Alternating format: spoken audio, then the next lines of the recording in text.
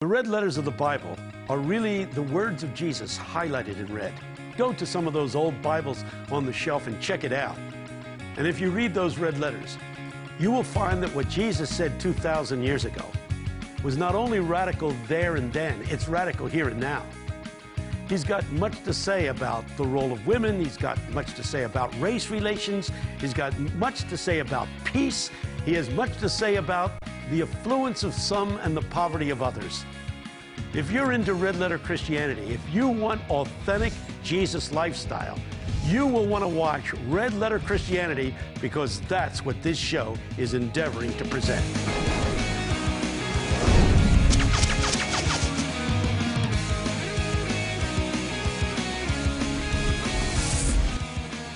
Welcome to Red Letter Christianity, a program that's designed to challenge people, and especially young people, as to what it means to live out the red letters of the Bible. You know, those Bibles that have the words of Jesus highlighted in red? Well, we're going to take those words seriously and try to figure out what that means, living out the words of Jesus in the 21st century. We have a great guest today. Shane, we have Luis Cortes. He heads up a lot of Hispanic ministries in North Philadelphia, and for that matter, across the world. And he's become very, very famous as of late. When Time magazine listed the 25 most prominent evangelicals, he was listed there. You didn't make it. I didn't make it. Luis Cortes made it. Yeah. And he's doing some exceptional work there. Well, and, you know, we try to have a diverse group of guests, and I think how he diversifies, it's not because he's Latino, because we've had other Latino folks, but he wears a suit. And, yeah, you know, a real suit. A real suit. And, but you know, don't get me wrong. They say that Shane has an outfit to wear. He has a different suit for every day of the week. This is it. Yeah, this is for every day of the week. But, you know, I think that when I look at Scripture, there are folks that are voices in the wilderness, like John the Baptist. He's crazy, you know, like eating locusts, wearing camel skin, and he's out as there. But then there's Daniel, you know, in the king's court. But he's careful that he's in the king's court, but he's not drinking the king's Kool-Aid. You know, he like protects himself from the kind of temptations that are there, and his own integrity. And that's what I'm really excited to talk to Luis about, because there's that scripture that says we need to be as shrewd as serpents, but as innocent as doves. And it's very easy to get entangled in the systems. Nobody demonstrates this for me, what you're talking about, better than Luis. I mean, he's able to go and deal with Democratic presidents and get support for the ministries for Hispanic people there. He's able to go to George Bush, get support from people there.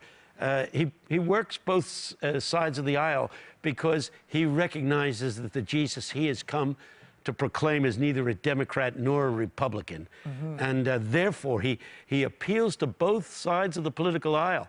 And if there's anybody that has been able to work within the system and make the system work for the good of his people, the Hispanic community, I don't think anybody does it better than Luis Cortes. Yeah, that's right. Yeah. He's got a video. You want to look at this thing? What's it like to grow up here?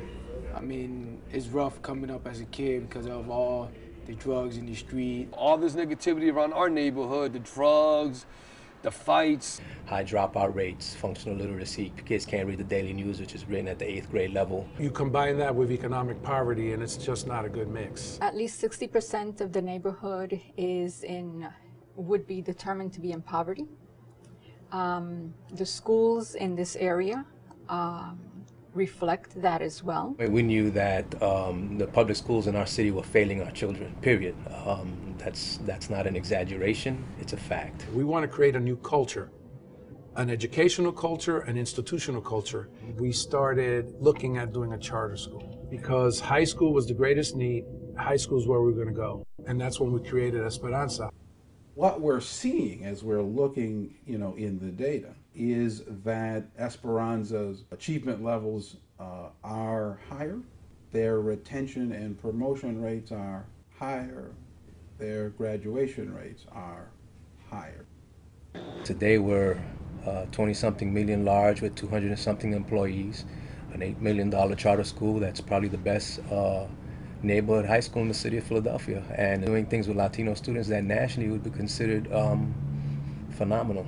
I found out about Esperanza Academy through my friends. Yamara Arroyo is a student here who started, she was an ESL student, came from the Dominican Republic. It was pretty scary, not knowing a word of English. The gush just kind of goes around you. There's a crowd, but you can't understand it, you can't connect with it. I was not very good at writing, but they pushed and they pushed and they pushed me.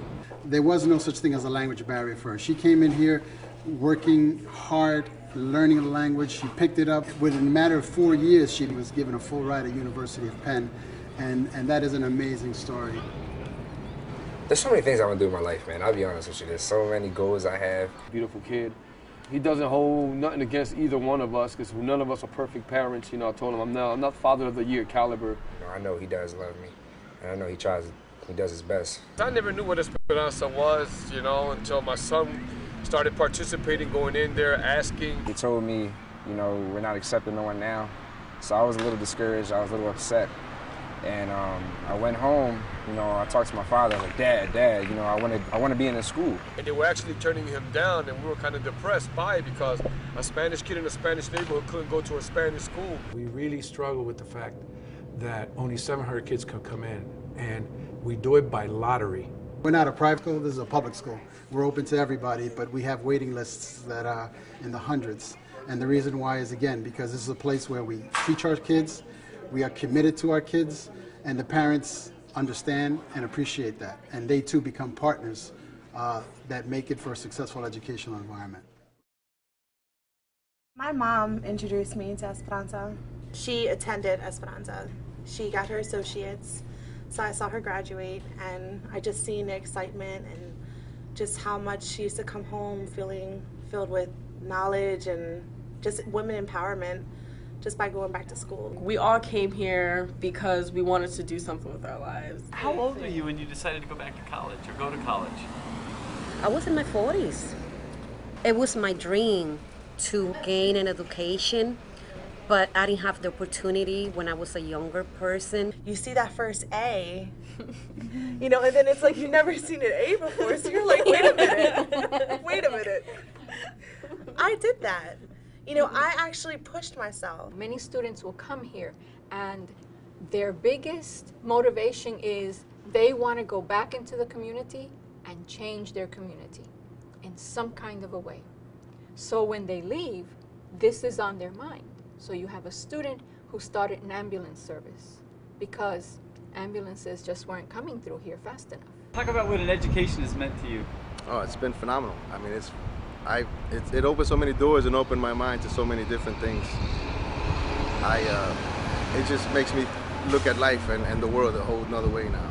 And I'm currently working on my master's degree and just keep going from there. I opened up my own business. I'm opening another own business. I studied here at Norris Square Senior Center as a secretary. I got my associate's degree. Now I have my bachelor's degree and I run this place.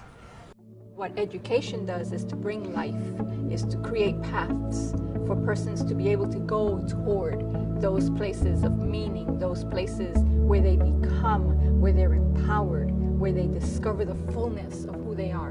And that's what spirituality is having the fullness of life and of who you are. And I'm grateful for everyone at Esperanza for what they have done because personally, me, myself, I don't think I could have made them go that far. I always try to tell them about the negativity in the world. What's out there? What's out there? What's out there to get you? What's out there to hurt you? And I guess Esperanza showing him the other side of the world. Je m'appelle Yamara Arroyo. Je suis un étudiant à l'Université de Pennsylvanie. Mon concentration, c'est la sociologie avec une spéciale concentration en les études globales et internationales. And I'm also a minor in French. We only save 700 kids here. That's our enrollment, 700 students. And still, thousands of kids are lost in our community. So we struggle. The work never gets done. It's always uphill, but there are, in fact, challenges that await us that we don't even know yet.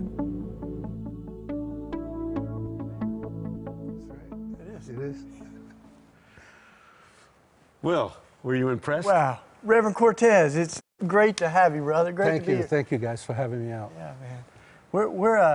We're actually neighbors, and yet, like, I hear about what you're doing all the time outside the neighborhood and inside the neighborhood. So I have a ton of respect for what you're doing. One of the questions we were talking about was how you navigate the small and the big worlds. You know, I mean, for us, the simple way we say, we want to dream big but live small. And this is stuff that's really happening in real neighborhoods, and yet, like, you're a part of changing the conversation on a national and international scale too. Well, thank you first for having me. And part of what we've always done is respond to whatever God would bring before us.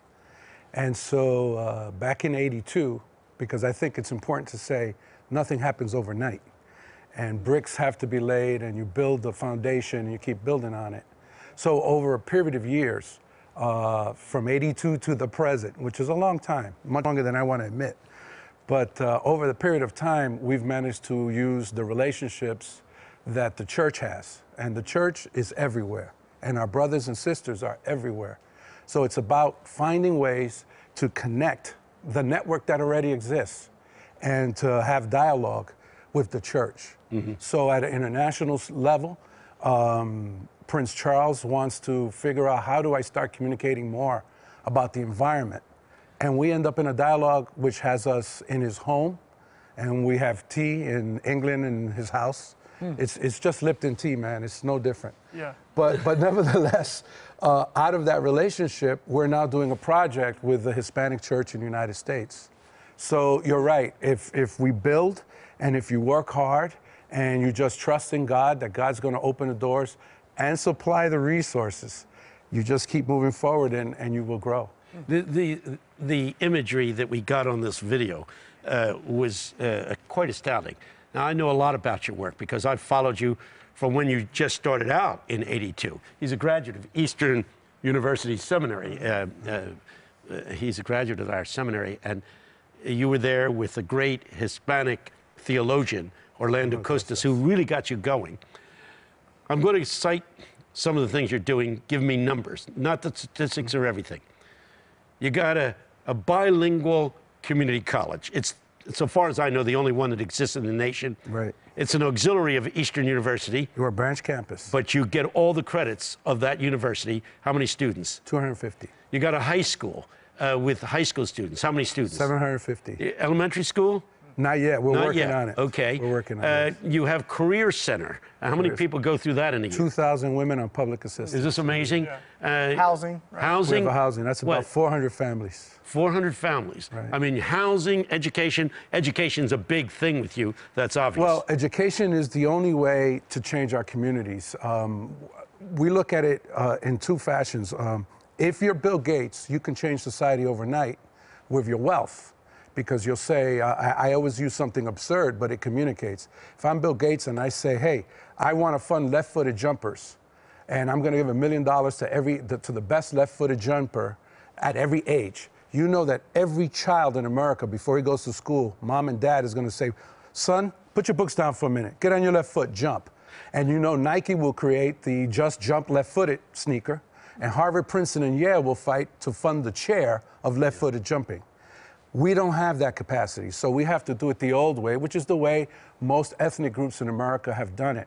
You start by creating institutions. The institutions translate values. The institutions help you and get individuals to move into the mainstream of society, and then those institutions try to make them feel guilty and give money back. Give us, you have one success story up here, this young woman who went to the University of Pennsylvania.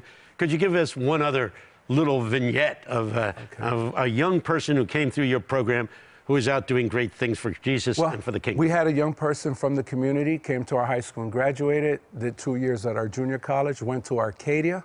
She now teaches at the Spirit and Truth School in the community, where she's working with Manny Ortiz, for those who know Spirit and Truth Fellowship.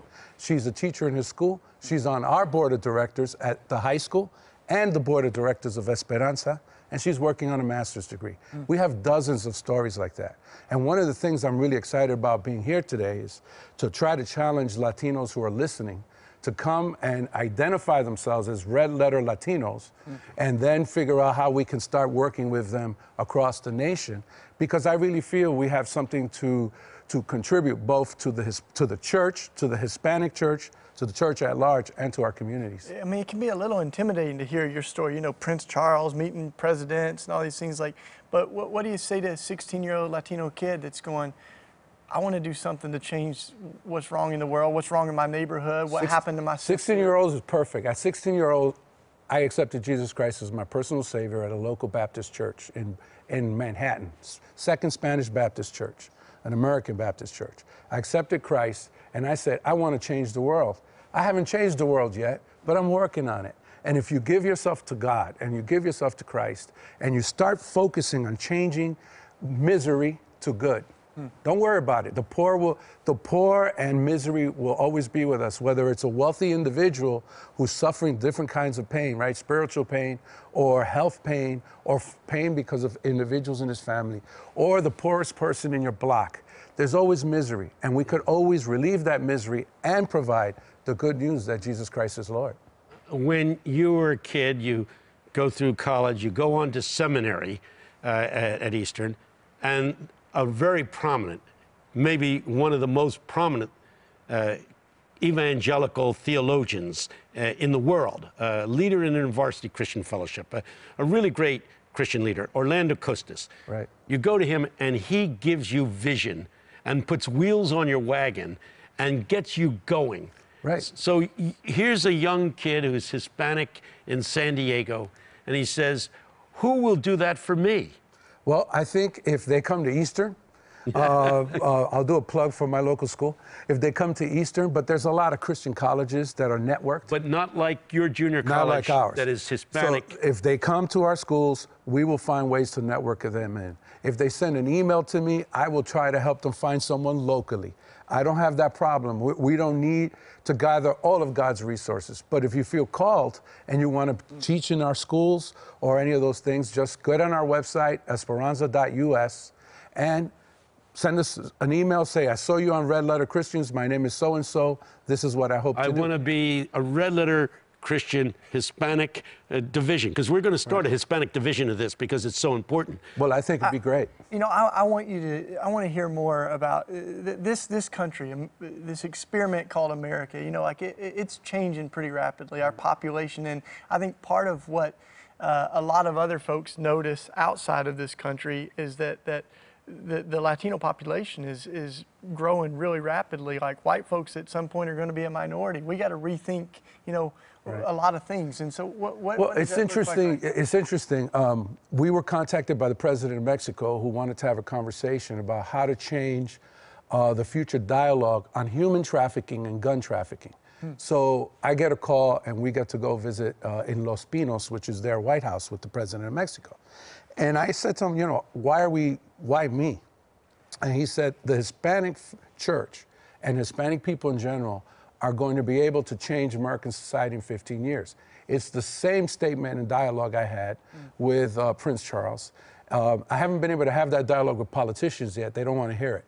But outside of the United States, there's a recognition of the demographics of our nation. And there's a recognition that, that the youth, Hispanic youth, and the majority, the median age of Latinos is under 22 years of age in this country. It's Hispanic youth who are going to be formulating our culture in the future. So not only do we need to look at it as an American investment to have these American Hispanics grow into the culture, but also externally we're being viewed as a leadership for the country as we move forward. You know, that whole thing of raising up Hispanic leaders is crucial, and I hope that some Hispanic young people who are watching this show take up this opportunity that you're saying. Contact me, and let's see if we can place you. Because we really want to call these young men and women into ministry for Christ and the kingdom. The school system of Philadelphia, you're in Philadelphia, they are estimating by 2020 in the public school system, almost half of all the students will be Hispanic in origin. At Eastern, we're training missionaries to go to places like the Dominican Republic or Colombia or Argentina. as youth workers. We have a youth ministry major, and we're saying, you know what happens? We send people to start churches in third world countries, but we don't have any youth work for his. And your point is clear, that the Hispanic population under the age of 25 is explosive, and we really have to start reaching them with Christ. And I hope that some of the young people who are listening to this hear your challenge and accept your challenge and start doing great things for God. And I think it's important that as our young people hear this message, that they grab that opportunity, because the inverse happens, right? If our young people don't grab the opportunity, the Lord will just call somebody else. And we're going to see missionaries, young people, missionaries from Latin America, coming here to do the ministry. We already have missionaries from Colombia and Argentina coming, and Brazil, coming to the United States to work in Hispanic communities, because we don't produce enough ministers of our own. So that will continue. It hasn't happened with our youth yet, and our youth happen to be English dominant. So there's a lot of opportunity there for ministry in a way that's new, innovative, and that will literally change our country in a positive way as we move forward. I want to just switch gears a little bit. As you haven't run for office. No interest, my man. No interest. So my question is like especially young folks, the satisfaction with the political candidates is at an all-time low. I mean, I think yesterday, what was it? 86% of folks in the United States are unsatisfied with the Congress. And it has an 11% approval rating right now, 11%. So I mean, the tendency might be just to drop out, you know, to be like, I don't think that does any good, you know. But you've continued to engage. But I think you've had you've had a good way of hoping for, like, not everything to change through politicians, but maybe they can do something. Talk a little bit about that. Immigration, particularly. What are the politicians going to do on that? We've done a lot of work on immigration. We're doing some things on machine gun control. Trying to control machine guns at the border. We're doing things on human trafficking. We're called to, as Christians, we're called to run the race.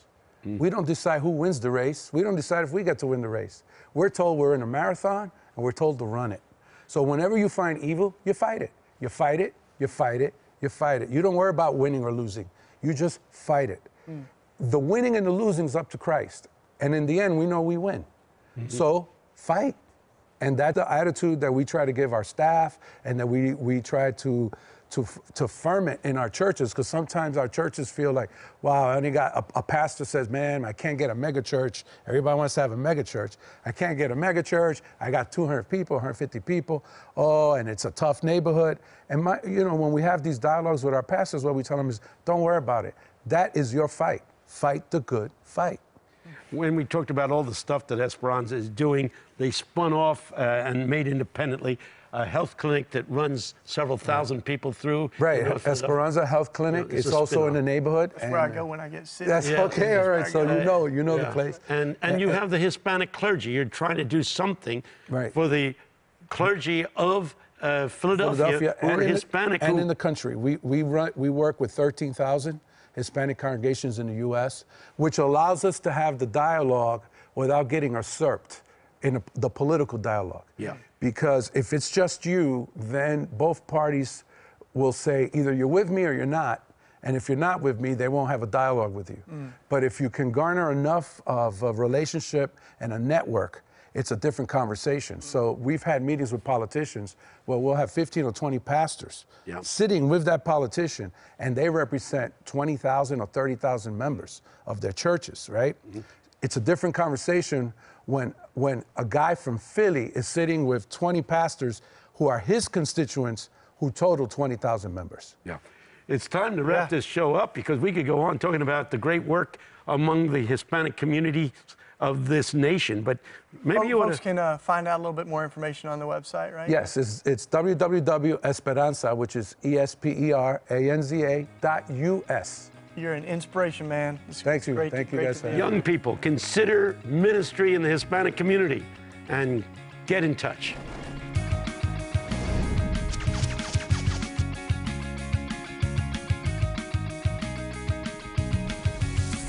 You're watching Red Letter Christianity, and we just had an incredible conversation with Reverend Luis Cortes.